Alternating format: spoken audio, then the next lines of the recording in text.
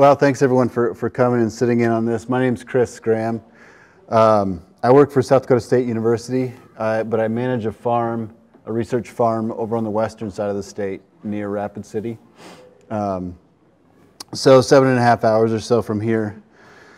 I'm an associate professor in the plant science department, and my background is really in more in the soil health and microbiology. And so I'll get into a little bit about that later on. I was asked to talk about some of the work we're doing with nitrogen fixation, but I thought while we're here, I got a little time, I'll talk about just pea production in general, and then get into some of that. And so I'm just going to introduce some of the work that we do in South Dakota. I think, you know, obviously North Dakota is a pretty major player in a lot of the pulse growing, and so much bigger than South Dakota is. And so we learn a lot from NDSU and a lot of the growers here as well. But yeah, so I just thought I'd talk a little bit about what we're doing. But at any time, feel free to interrupt me and ask questions. Certainly no problem. I kind of like having that back and forth anyway. It helps, I think, with the discussion rather than just a one-way monologue. So this is actually a picture of our farm here on the left, and you can see the background there is Bear Butte, if you're familiar with western South Dakota. So that's kind of where we are, and right to the west of us is the Black Hills. So we're pretty high elevation, much higher than here. A bit shorter growing season, but obviously similar climate. So, you know, I think we've talked a lot about this probably throughout the day, and a lot about where are these things going. And so the peas in general, there's two market classes. You have greens and yellows, and I think that trips people up sometimes. What's the difference? There's not really much difference in terms of growing them, but they have different end uses sometimes. And so obviously a lot of these are exported. A lot of peas are exported for edible food. And then exported for food aid. That picture in the top left there, I was in Ethiopia a couple years ago doing some work, and there was this massive warehouse, and it was just stacked with these bags of split yellow peas. And so I thought that was pretty interesting. And so it's a big part of food aid, forage obviously, and then this newer market where it's fractionated for protein. If you look around like at Target or, you know, Safeway or something, whenever you see stuff that says fortified with protein or whatever, it's very often it's peas, or you know, there's a few others. There's pea milk now. That picture of that ripple there, I took that in Target, and of course the meat substitutes. And so there's a growing market, I guess, for this fractionated pea protein. Pea, you know, it's roughly 23 to 27% protein, and so they seem to like it for that. And of course, those snack foods and things keep expanding. So this is kind of the growing area for much of the country. Certainly doesn't stop at the border there, and it's pretty significant growing region in Canada, but you can see it's up here in the northern plains, Montana, North Dakota, and it's starting to migrate south more and more each year as those markets expand. You know, and for those of you that don't grow peas, if you grow spring wheat, it's very similar in terms of timing and things like that in the growing season. Very much like spring wheat, planting in the early spring. You know, for us, it's early April, maybe it's a bit later here.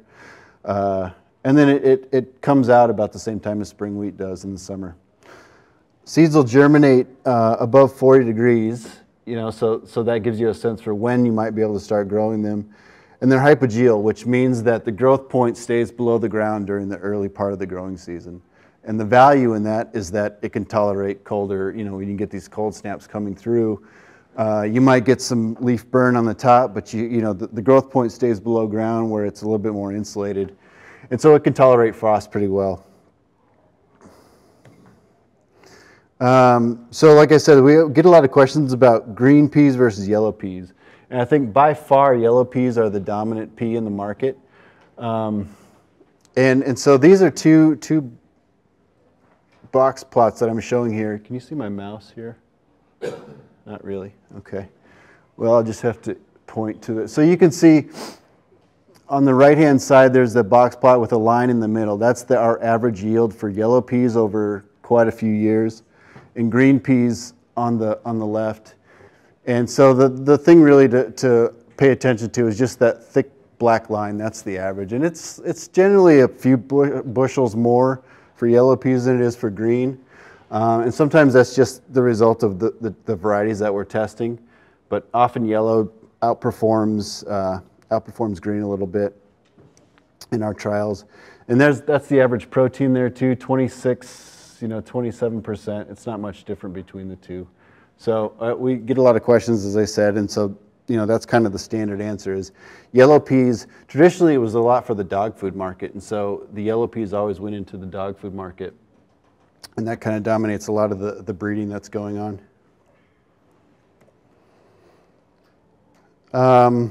These are just some seeding rate studies that we've done, and the top bar that you can see. Well, I'll back up. So typically, seeding depth, this is a big seed. It needs to imbibe a lot of water to germinate, and so it needs to get down into moisture. So we typically seed them a bit deeper than wheat, 1.5 to 2.5 inches. And the target seeding rate that we've always used is 350,000 seeds per acre. And 1,600 to 3,000 seeds per pound, depends on the variety. But if so if you do the math there, you're handling a lot of seed at 350,000. It's a bulky product. But the seeding rate trials that I'm showing here in that box plot, basically you can see from left to right on the x-axis you got 250,000 seeds going all the way up to 400,000 seeds. And if you look at those dark lines there, the averages, it's not all that different really. You don't see a big difference. There's a slight jump, maybe a couple bushels increase at 300,000. 300 and 350,000 are about the same. If you look at these are called box and whiskers plots, and so you can see the lines that are coming off of the bars. So that kind of gives you your 75th and 25th percentiles. So basically, if you have bigger boxes and bigger lines, that's the more spread in the data. It's uglier data. But I also have the points there. So you can see there's a big range within each of those categories. Yeah? Do you find you get more weed suppression with the higher planting rate? So that was kind of my argument. This is not organic. This is just traditional, so we have herbicides in this. And so my argument for keeping that 350,000 is certainly, the biggest issue that I see with peas is, let's say you try to plant it at 40 degrees. It might sit there, it'll germinate, but it doesn't go fast in the early growing season. And so it might sit there for 12 or 14 days before you start to see any growth. And the result of that is that it doesn't compete well early on in the growing season with weeds. And so, yeah, I think, I'm glad you bring that up. I think that's it's important to have that canopy closure as fast as possible in these things. And the value is that, the peas have the tendrils, and so they tend to grab onto each other, and they form a pretty thick mat. And so you can grab some peas and shake them, and you can see a whole 10 or 15 feet shake with it. And so it does form a really nice canopy. It just takes a long time in the early growing season. So the short answer is yes. I think there's a lot of value in keeping a slightly higher seeding rate. And then protein is there on the bottom. That's the second graph here at those different seeding rates, and that's not really affected either way. And it's not like wheat. Wheat has a protein market where you get docked or you get a premium every once in a while. Peas doesn't have that yet, and it would be great to see. I think it would make this a lot more interesting, but at this point, it's just there is no premium for growing more protein. Planting date matters a lot, and I know this is context specific, so this is down in South Dakota, but these are two planting dates. One is April 23rd and one is June 3rd. And so that's a month difference. But basically, there's a massive fall off as you start getting, I think our last planting date is about May 5th anyway. So this is just, we were doing some other work and we were looking at this. And there's some varietal differences. These are all, each one, the blue and the orange is the 2 planting dates for each variety. You can see there at the bottom. And so there is some different varieties will respond differently. But overall, it was, roughly a 65% reduction in yield as you start getting out. Anyone want to guess why that is? What the yield reduction comes from? Yeah, exactly. It's that flowering period. These are really sensitive to heat in flowering. And so when you push that planting date out, you start to push it into that early June, later June, when it starts to get 90, 100 degrees. And that really stresses those flowers out and the pollination just doesn't happen. So, so the take home here is early planting is generally beneficial. And this is kind of talking about some of the heat effects on seed set. And so I have a couple things here. Roughly 40 to 50 days after emergence is when flowering begins. So you can kind of do the math based on when you plant. And emergence, so 38 to 45 degrees, it takes about 17 to 21 days to emerge. Whereas at 50 to 55 degrees, it's 10 to 14 days. So, you might have a week difference in emergence. So there's some room to play with there. And this test on this table here on your right-hand side, it just shows that once you start to get up above 92 degrees or so, at 97, your pollination is really affected. So we have a lot of days where we're sitting out there taking measurements and it's 98 degrees and you can just see those flowers wilting. So it's really critical to try to get those in, like I said, early as possible. I will say though that there's a big difference in these tests. So at 91, it wasn't much affected, but once much above 95 degrees, that's where it really starts to affect the plants. So we do a lot of variety trials similar to NDSU.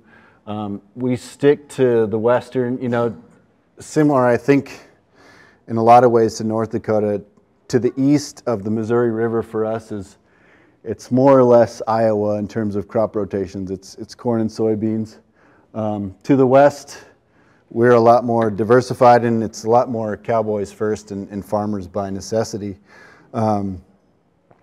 But so the growing regions for pulses are generally central and west for us. So recently, this is just some of the trials from this past year. We do 40 to 50 varieties are tested every year. And the companies will send this stuff in. They'll just send in whatever they think might be of value or might make it in our area. And so it was a rough year, but it was also a strange year for us. Sturgis is all the way out to the west. We had 13 bushels average, and then Wall, which is the one in the middle there, was hailed out, and then the one in the center part of the state near Pierre had 40 bushels. And so there's this huge gradient in terms of weather and drought. And so it just highlights the value of having multiple sites. Otherwise, we lose a whole year of data with this weather. So this is just some of our products. We put out, every year we put out these tests, and so these are all the varieties that we tested. And we generally highlight the ones that are doing better. And we'll put like a 3-year average, 2-year average. NDSU does a very similar thing, and so we have protein as well. So now I'm going to transition a little bit and talk about why I was asked to come here was more about the nitrogen fixation process. And so this is a lot of work that we do.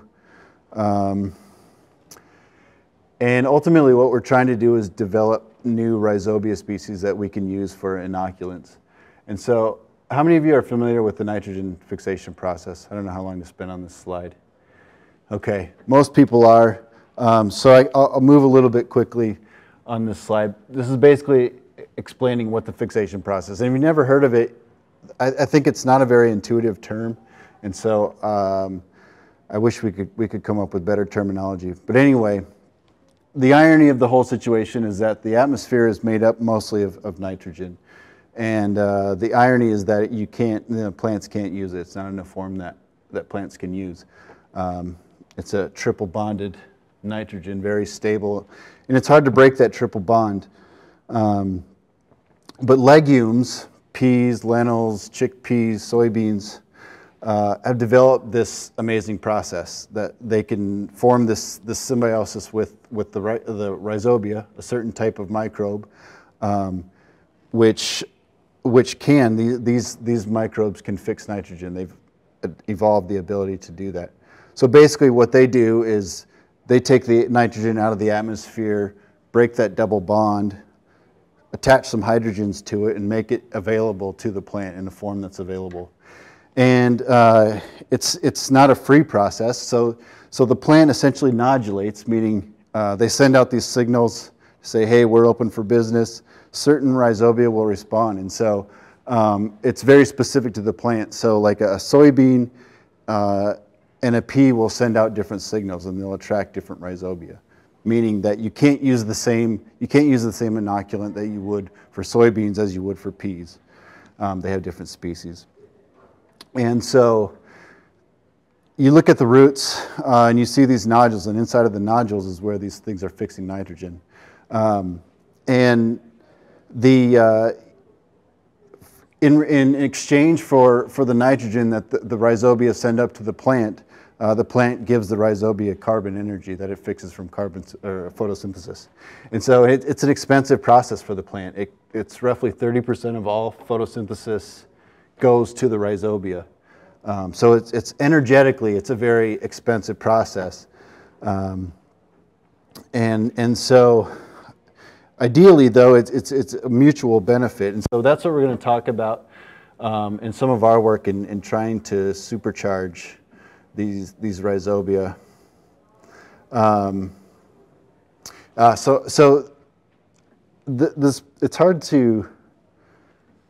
It's hard to overstate, I think, the nitrogen fixation process and how amazing it is, in my opinion. And so what we do in industrial processes is the Haber-Bosch process. So these guys won a Nobel Prize for developing, and it's essentially nitrogen fixation, but it's at an industrial level. They do it and they form urea.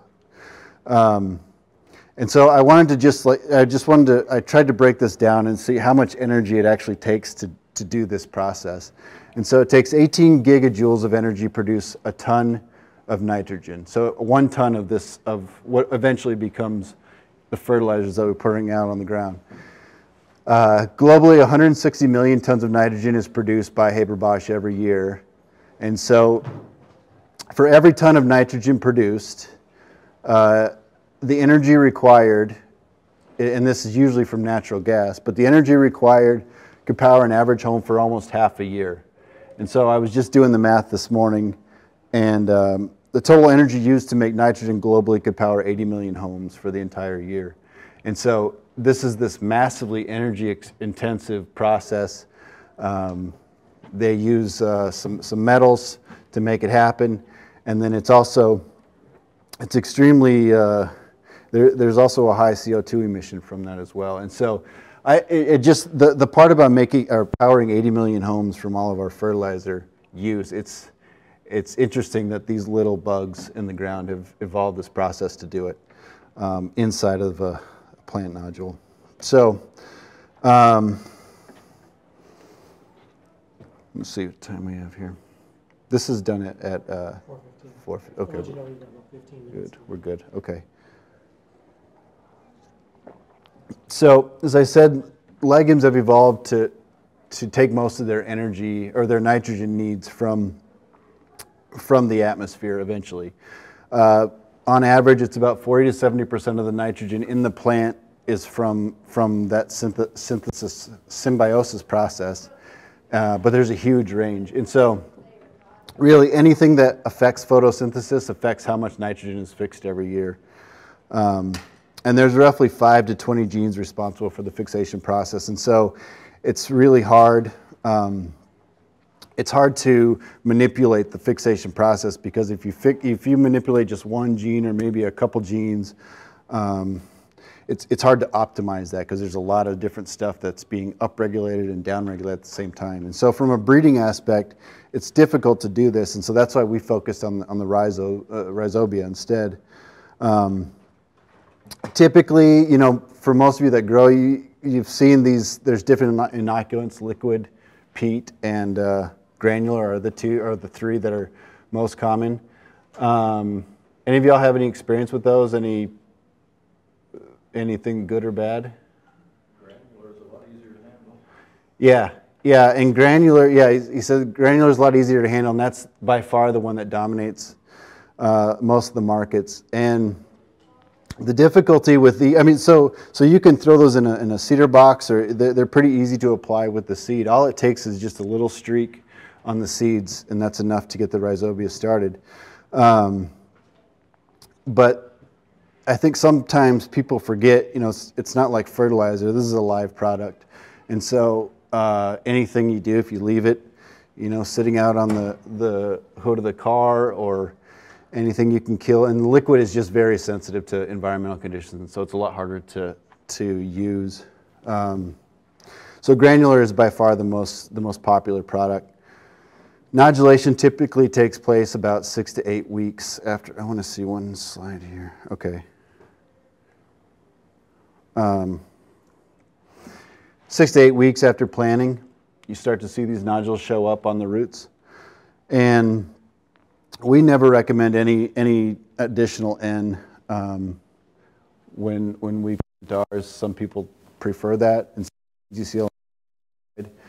And does anyone have any thoughts why nitrogen would be problematic for this nitrogen fixation process? Doesn't give the plant a reason to produce it all the time. Exactly. Yeah, plants get lazy, and so if the plant can take the nitrogen up from the soil, if there's a lot of nitrogen floating around in the soil, energetically it's much easier for it to just absorb it through the roots, rather than going through the process of symbiosis. And so typically what we start to see is maybe 40 or 50 pounds of nitrogen in the soil, and you start getting reduced nitrogen fixation.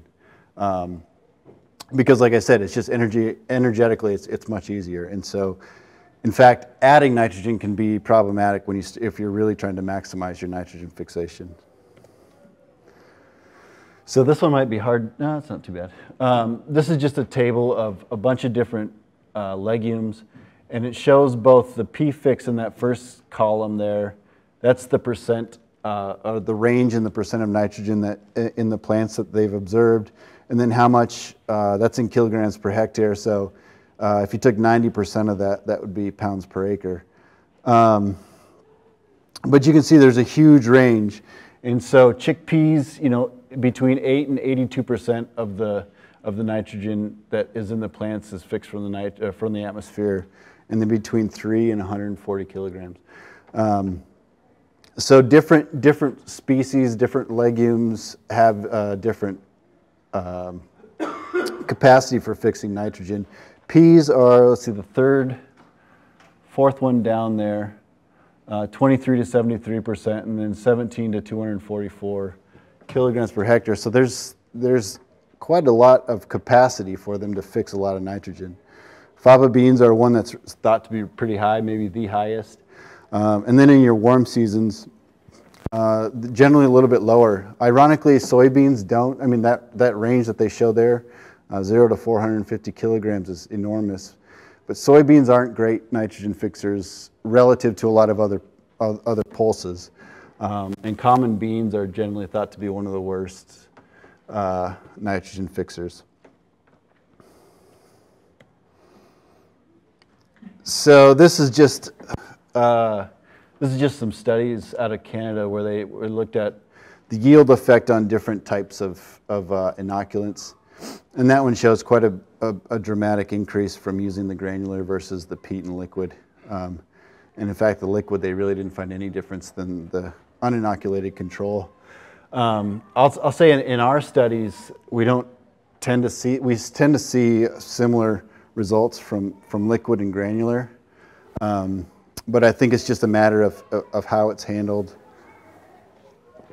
And even in the shipping process, you know, to the wherever you buy it at the co-op or whatever, could have a big impact as well.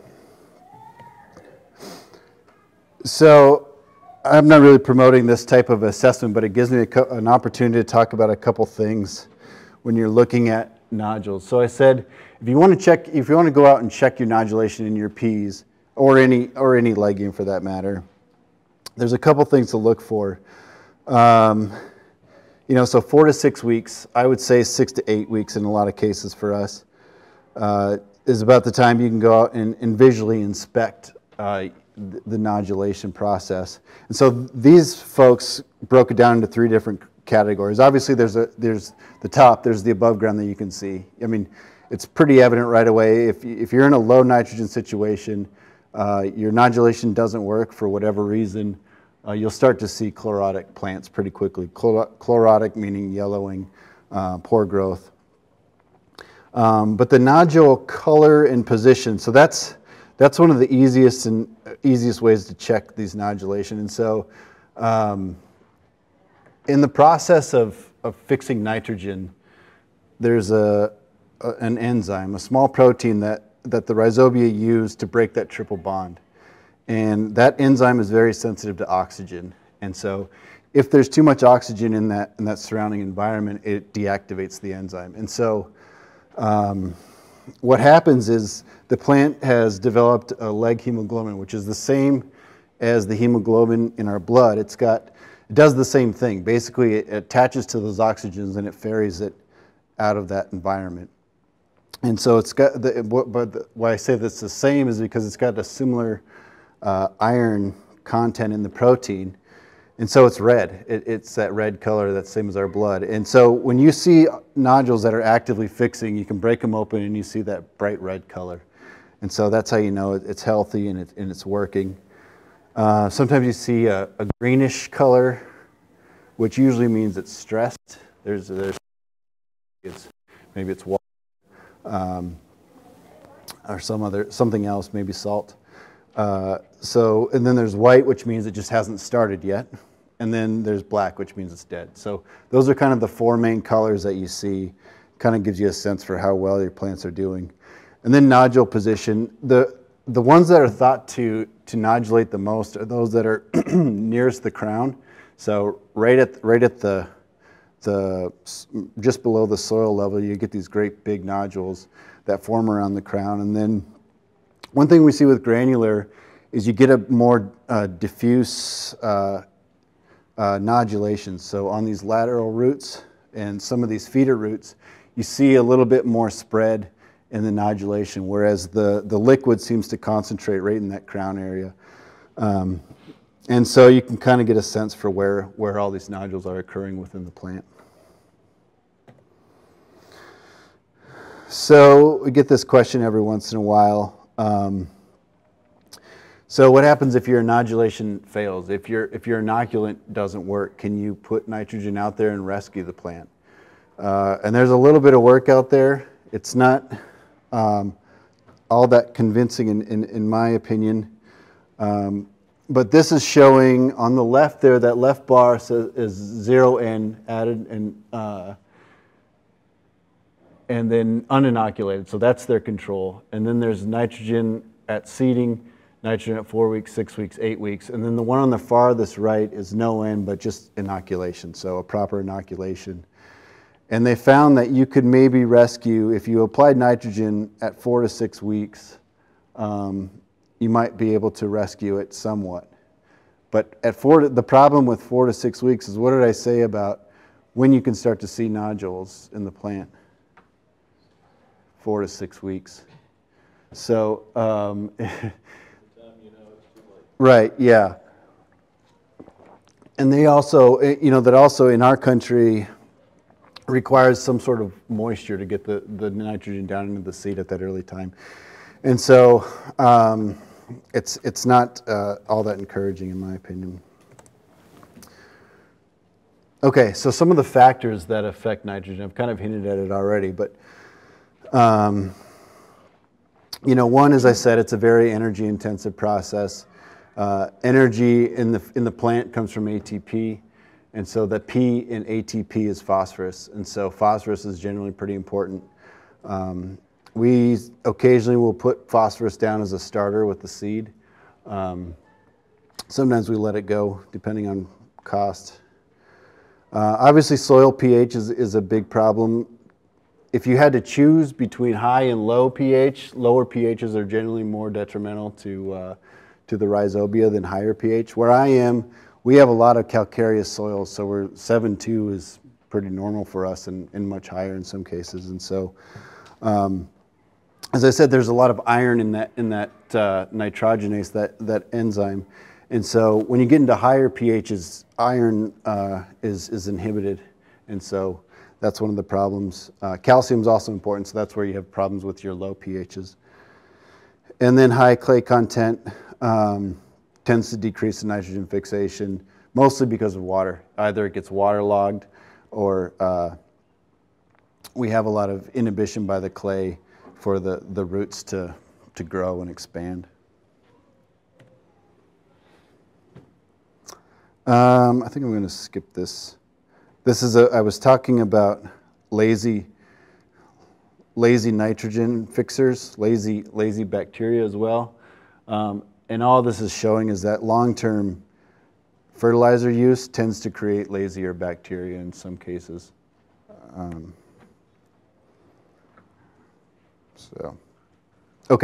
So this is where I'm finally getting to some of our work. And what I'm going to be showing is from Pierre in the central part of the state. And so the concept or the idea that we were tossing around with this is that if you buy an inoculant, a rhizobia from the store, it'll be the same species that they would sell anywhere. A company will sell one species, whether it's, you know, in North Carolina or North Dakota. It's the same one. And you know, coming from a plant background, it didn't make sense. You'd never grow the same varieties of whatever, corn that you would down there as you would up here, or wheat or what have you. And so it doesn't make sense to us that they would just sell one variety. And so, you know, it turns out that rhizobia is everywhere in the soil. There's native rhizobia all over. And so we started to look around and we started to go to the prairies.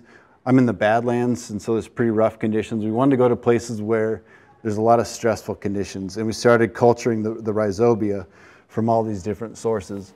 And we just wanted to compare them and see, well, how do they do versus these commercial inoculants.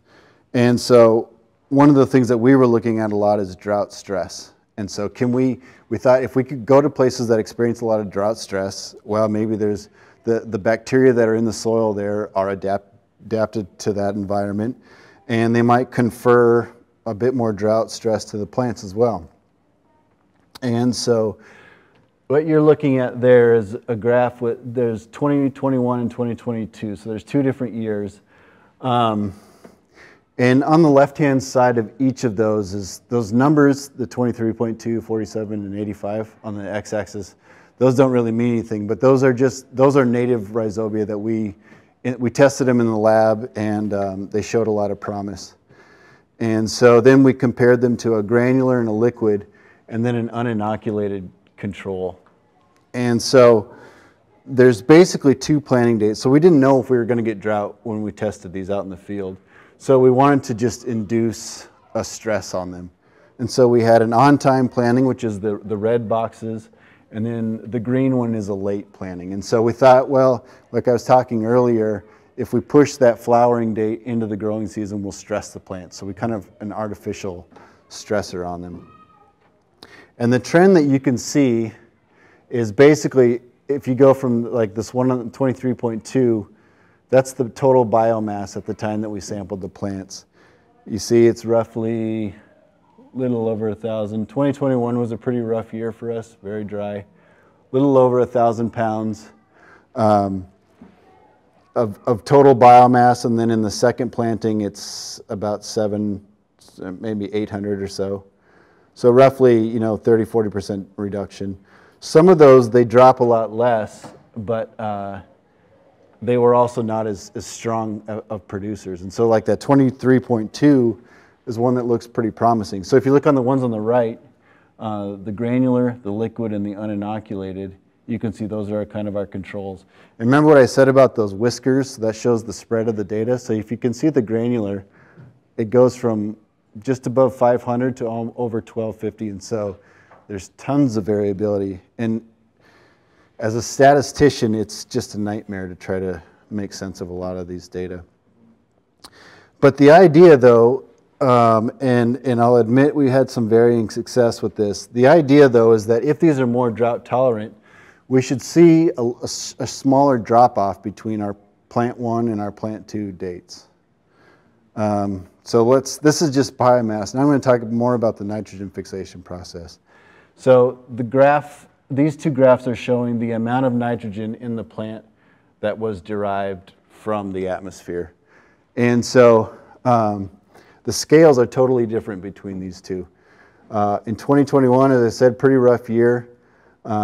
We fixed somewhere between 0 and 50% of the nitrogen. So again, of all the nitrogen that's in the plant, that's how much came from the atmosphere, meaning the rest, the plant just took up from the soil. And so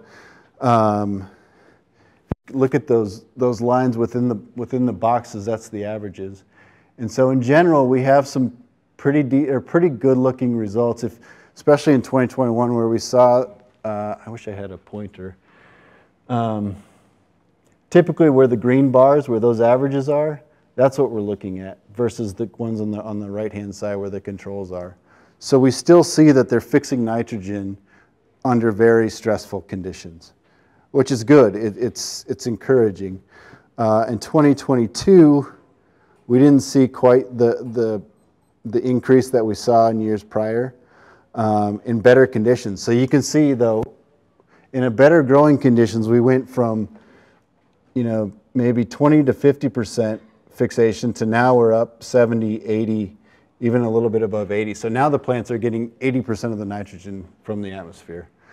So inadvertently in this process, we found some rhizobia that can do pretty well, even under more ideal conditions.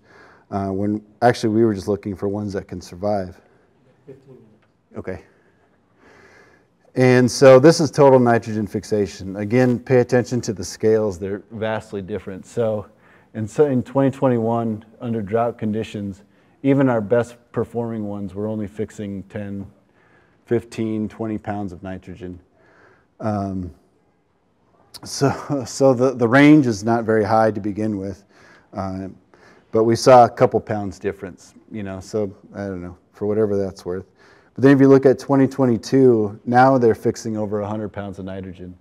And this is where we fix, our better performing ones, we were fixing 30 or 40% more nitrogen in the good conditions. Now when we drop them, we stress them out, they didn't change much. And so it was not what we were hoping for, but it's a good result in the sense that we know that we can make better rhizobia, even from our native soils, than what's out there. Or if nothing else, we can make something that's on par with what they consider their elite strains.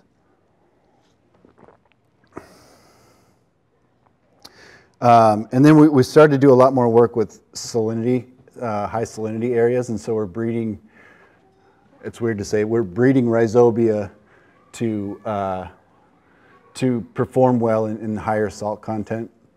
And so we did the same process. We just went to saline seeps and we take soils and we start to culture the bacteria out of it and see what's in there, really. And so this is just a graph showing how sensitive peas are to salt. So you can see it's a pretty linear decrease. On the x-axis, there's increasing salt content. On the y-axis is the percent of normal. And so it just drops pretty rapidly, whereas wheat, and in particular barley is one that is pretty salt tolerant, but Wheat, you can see it kind of hangs on for a little while with increasing salt, and then it drops off. So there's a little bit more cushion in wheat than there is in peas. And this is just, I don't have any plant or field data for this yet. It's still in the lab, but this is just showing the range. So each one of those blue, orange, and gray bars is one variety with just higher salt contents. And what it's showing is like the one on the left there, in good conditions it's all right. That just shows the growth. And so the second you start to add any salt, it just dies immediately. Whereas the one next to it, you can see it hangs on even through higher salt conditions. It's still able to grow. And so what this is highlighting really is just, if you look at a panel of different rhizobia, there's a huge range in terms of salt sensitivity. Does that make sense? Okay. And this is just at even higher levels, where it's like a seawater. And so some of them do. We screened probably, I don't know, 100 different species of rhizobia, and so these are some of the better performing ones. And this is kind of what we did with the previous test, is how we screen the rhizobia in the lab to say, okay, let's take this group to the field. Yeah. So is this commercially available? Can I call up and say I would like to buy salt-tolerant rhizobia? No. No. The funny thing, though, is this is out just in a field somewhere. These are all just native rhizobia that we found in various fields. And so, to my knowledge, there's nobody that has that has a range and says, okay, yeah, so what are your growing conditions? Okay, this is the one that I would recommend, like they would with wheat, you know. They don't have that available. And that's what frustrated us and kind of what we were trying to work for. That's a great segue. And so what we're really big on is this DIY microbiology. Because the whole thing was, we thought like, well, what if we started making inoculants, whether it's rhizobia or whether it's some other inoculant, from farmers' fields for farmers' fields? You know, like why do we need to have this exogenous product when maybe we could make it right here at home? And so this whole thing was kind of a demonstration or a pilot to say, yeah, we can find these bacteria right in our backyard that might be just as well as anything you can find commercially. And so we're really big on figuring out like, okay, so what can we actually do? What could a farmer do in their shop? How far could they actually get to making their own inoculant if they were so inclined? And I honestly, we don't get a lot of farmers saying, I want to make my own inoculants. But maybe it's because they didn't know it was available. I don't know. So anyway, the things that we do in our lab, that's kind of the guiding principles. How much can we do just on a very low tech? And so what I'm showing there is a lot of the standard things that you'll see in a microbiology lab. For example, you'll always have autoclaves, great big, really expensive autoclaves. And so that's to sterilize everything. You know, obviously you need a very sterile environment. And so we were trying out Instant Pots. I don't know if you use those at home, but it turns out they're a great autoclave. They get pretty high pressure, and it's not quite up to the standard of an autoclave in a lab, but it's close enough where you don't have, it sterilizes everything. And so it does pretty good. We use it for almost everything. In the bottom is a clean hood. It's kind of hard to see in that picture, but we just built, and we put this up online, just like how to build a clean hood, which is basically an area that you can put your hands in and you can work in a sterile environment. It's got a fan that blows out, and it's got I guess it'd be negative pressure on the inside, so it keeps air out and doesn't let anything float in. And then we've been trying a lot of different growth media. And so on the standard, on this left-hand side, so that standard growth media is basically our recipe. When we want to grow the microbes in the lab, that's our recipe. Salt, magnesium sulfate, yeast, potassium phosphate, mannitol, and DDI water. so just really pure water. And so we sent all of our interns went to the grocery store and made up their own recipe. And so we tested them out, trying to grow this stuff in a media that you could buy from the grocery store. And so this is the one that won in our lab. Was table salt, baker's yeast, Epsom salt, sugar, and Pedialyte. And so we had a lot with Gatorade and all kinds of different stuff. Creamer is so full of like the processed creamer. It's got an unimaginable amount of stuff in it, but you can grow a lot of bacteria in it too. It's not so bad that it'll kill all the bacteria. And then we're even looking at, so nanopore is a newer sequencing technology, genomic sequencing technology, and so their whole goal is to bring genomic sequencing to the masses. And so we're getting to the point where, for example, in the summer I was in the Amazon rainforest, and we were sequencing all kinds of stuff in a very makeshift lab out in the middle of nowhere, and we were sequencing bats and snakes and plants, and so it's not quite there where any farmer is going to have a genomic sequencer in their shop, but it's getting to the point where we could make this a more distributed thing, where maybe somebody sets up a lab and we have people send in their soils and they can start making more making tailor-made inoculants and things from farmers' fields, and that's kind of one of our end goals. And again, I don't know if farmers are actually even interested in that or not, but I think it's an exciting process, and I think it's just nice to show that the stuff doesn't have to be secured away in a lab. We can do a lot on our own. And then I'm just going to end. So the last thing, this is kind of a side note, is we've been doing a lot more research on winter peas. They're starting to make their way out of the Pacific Northwest and breeding some new varieties that are more winter tolerant. I'm a big fan of fall planting, if possible, and so these are planted like winter wheat is. And this is 2 years ago. Yields were not great, only in the 20s, but that was our spring pea average, and so it's right in the ballpark. Some of them are right there. So we're in the kind of the early phases of doing this and screening varieties that will survive in our winters. It's debatable whether North Dakota and South Dakota winters are the same. We're kind of in the banana belt over in the west, and so it's always a little bit warmer, but there's certainly a lot of possibilities, and I think having that extra growing season for the peas, and just from like the regen egg talk, that's 3 extra months of a root growing in the ground. And so I'm a huge fan of these, and this is just one area that we're doing a lot of work on. Protein is pretty much the same, even a little bit higher. So I'll go ahead and break there. You got 5 minutes, but we're the last session, so you can okay. talk or answer questions as long as you Yeah, well, I've talked probably enough, but this is just some acknowledgments. This is a SARE project that we're doing a lot of the rhizobia work on. Most of you maybe are familiar with them. That's a USDA branch.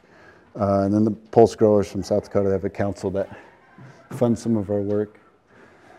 And so there's all my contact. It's just my first and last name at SD State. But if there's any questions now, be happy to chat. Yeah. If you grow pulses regularly, will you develop an inherent population of bacteria in the soil? Yeah. And it's a double-edged sword, really. So yeah, you do get some residence time. You're talking about from an inoculant or just your... Not having to inoculate. Yeah. Right, yeah, and so there's been a lot of study on that, and there's two things that they're studying. One is, if I inoculated 2 years ago, will some of that rhizobia still be in the ground? And the answer is maybe, depending on the conditions, And so typically we say, well, inoculant's cheap enough that you might as well inoculate anyway. But two, does it attract the native populations? And that I don't have a good answer for. I don't know that you increase or decrease, and we never really studied the effect of the plant in drawing out the rhizobia. So that's a good question, and I think, you know, certainly the root exudates that are in, you know, that stay out there will, you'd think would grow that population. Now at the same time, these plants we talked about are finicky and they're susceptible to a lot of diseases, and so the thing that you often grow with in terms of the bacteria is fusarium or some of the fungi, and so planting them too often, you know, you start to build up. A lot of Montana growers, and even in North Dakota we've seen it where, you know, they just can't grow peas anymore because disease buildup is so high. And so I don't know that I would even recommend it. At least we always say 4 to 6 years in a rotation. Yeah,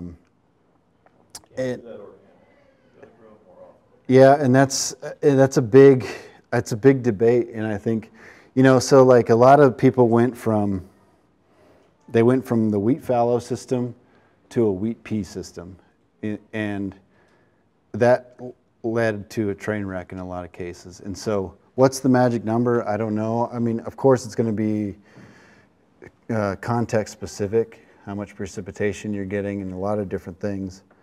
In fact, you know, the farther west where it's drier, I think it's a bit less conducive for some of those things, like some of the bacteria and some of the fungal diseases.